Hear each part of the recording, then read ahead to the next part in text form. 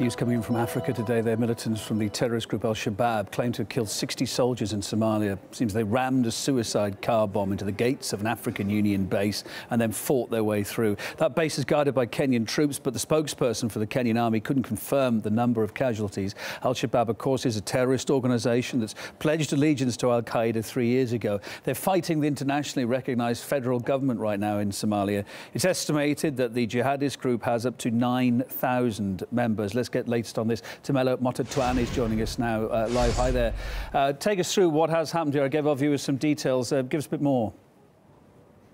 Absolutely. Well, Kevin, as you have mentioned, Al-Shabaab has run over, of course, the African Union military based in Somalia, in Kenya, killing more than 60 people, 60 soldiers to be more specific. However, as you mentioned, Kevin, that the Kenyan spokesperson cannot confirm this number.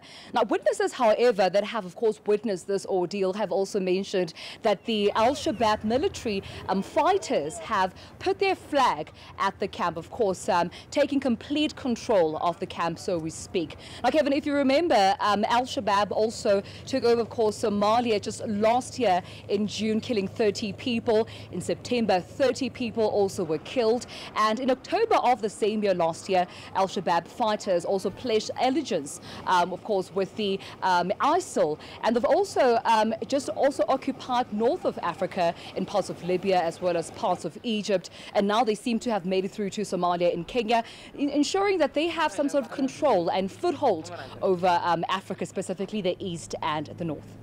Tamela Motatwane, thanks for the update there.